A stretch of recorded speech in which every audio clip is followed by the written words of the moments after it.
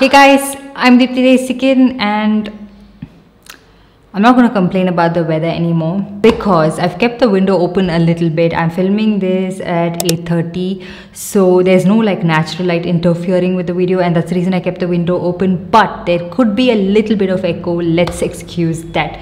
Anyways, that's a big intro. That's not what the point of this video is about. The video today is all about lipsticks that have different undertones, that are a little bit more unique and not very dupeable. At least you can't find a lot of shades that are similar to this. There could be a couple of shades that are similar here and there, even from the swatches itself, but they are like there's a shade shift. It's a little bit of a different undertone. It's deeper. So those are the shades I'm going to be talking to you guys about. I have done a video like this all about lipsticks that are not dupeable, and those are a little bit more unique back in the day. I'll link it right here. I'm pretty sure I did find dupes for most of that eventually, but this one I haven't quite found it. They are a little bit out of the box, a little bit of different shades, not your very nude kind of shades. You know, there are a little bit of pink, dusty, mauve. So those are the shades you would majorly see in this video. Anyways, as the time progresses, I do get a little bit chatty, but let's get started. The first one I'm going to be talking about is the Cuffs and Lashes liquid lipstick in the shade Liquid Gloss in the shade Multiverse. This one is like MAC topped with brandy in a glossy form, and it's something that not a lot of brands have done, like this particular shade in a glossy formula. I feel like it's very wearable as well, with a full face of makeup on, of course, and this is how the shade looks like. Now the next shade we have is from Faces Canada. This one is in the shade Cocoa Rouge.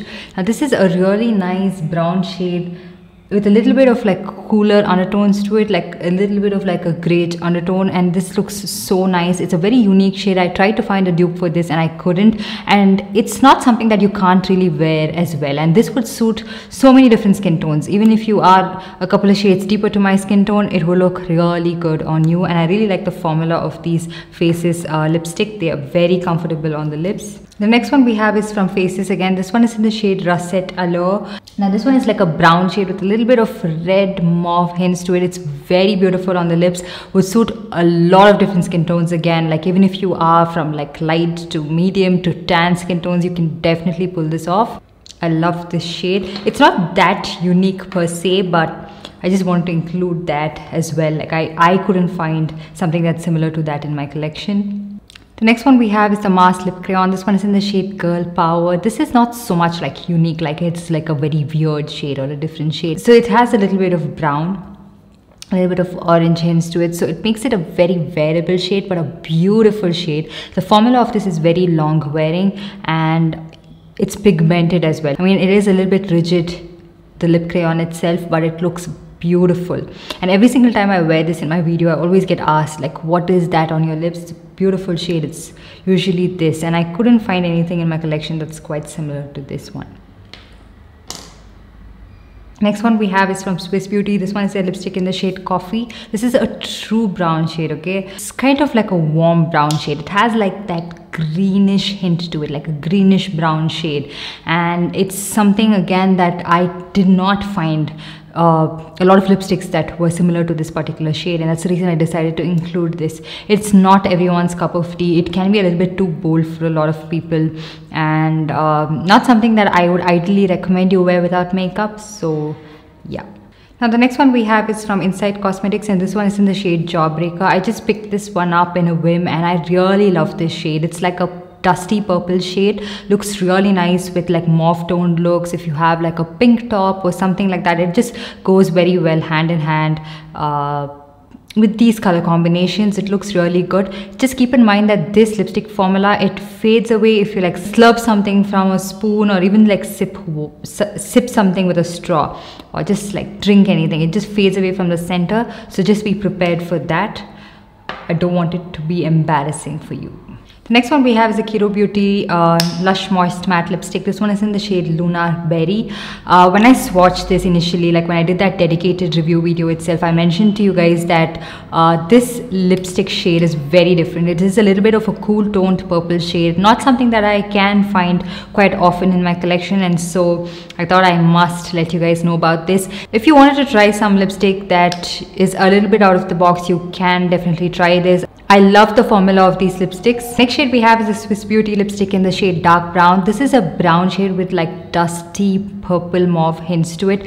Very unique, very different, something that maybe a lot of you guys might not like, but if you are someone who's on a hunt for these kind of shades, you can definitely look into this.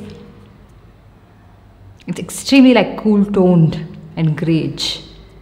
The next one we have is one of my personal favorites. This one is the Swiss Beauty lip crayon in the shade coffee. It's not your usual brown shade. This has a little more of a deeper plum undertone through it. It's not as cool toned as the previous shade that I showed you, that is dark brown, again from Swiss Beauty. So this one is the previous shade, and this is the shade coffee that I have on my lips right now. This shade is so amazing. Like, if you had to pick up one from this video, it definitely has to be this.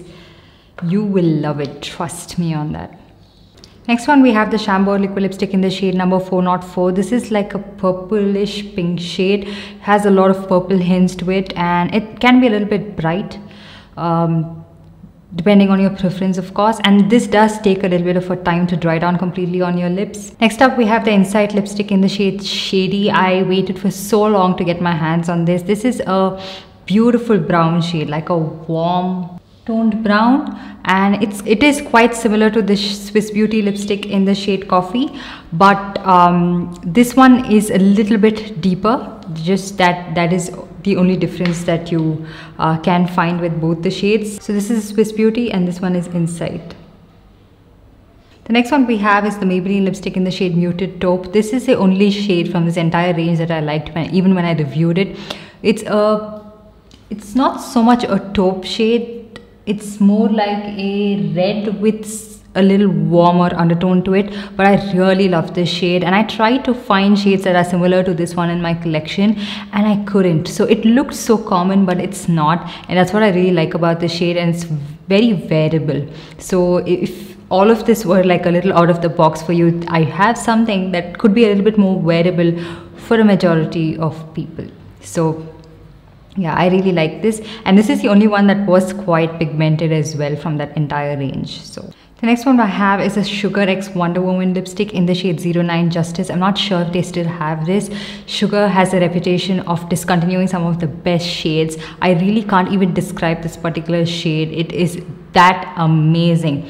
Let me know if you guys have picked this one up on my recommendation, because I have talked about this particular shade in quite a few videos of mine. So let me know in the comment section down below. But what a beautiful shade this one is.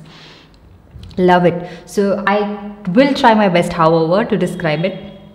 Okay, so it seems to me like a mauve shade, like a deep mauve shade with subtle like brown purple hints to it. It's so beautiful, just so beautiful. Love it, love it. So I did try to swatch a couple of the other shades that could be, in your opinion, similar, but like from the swatch. So this one is the Sugar lipstick. This one is a Swiss Beauty lipstick in the shade Coffee. You can see it's different. And this one is the Insight Jawbreaker.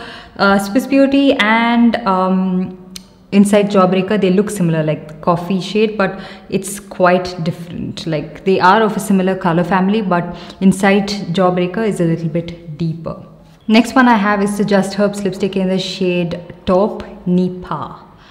So this one is a very cool toned brown shade, would serve as a nude shade for people of my skin tones and deeper. So it's a little bit sheeny, doesn't look that good without makeup, and can wash you out. Just keep that in mind, it's very cool too.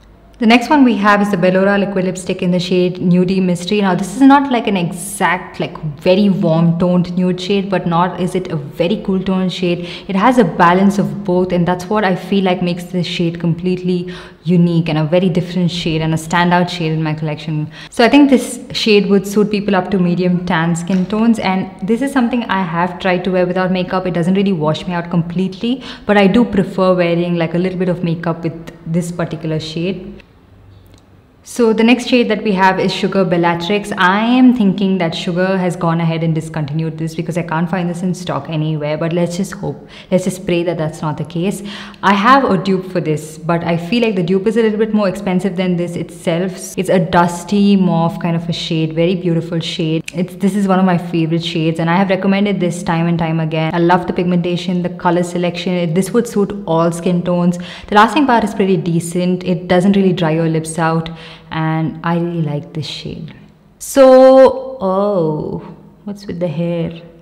Does this happen to anyone else, like with straight hair? What the hell is this? Like, what? So yeah, I hope you guys enjoyed the video. You saw the swatches of everything. I hope you enjoyed it. I hope it helped you pick out some different shades. I hope there's a lot of hoping, but I'm really like keeping my fingers crossed and wishing that none of these are discontinued in the future. So yeah, that's that. Anyways, let me know in the comment section down below what are the lipstick shades that you have that you feel like have different undertones. Very beautiful, and you think I should definitely try it out, because on your recommendation I have picked out some amazing shades, and I still am looking out for something that's a little bit different. So let me know in the comment section down below, and while you're at it, give this video a big thumbs up and also subscribe to my channel and hit that notification bell so you're notified every time I upload a new video. And I'll see you guys in the next one. Bye.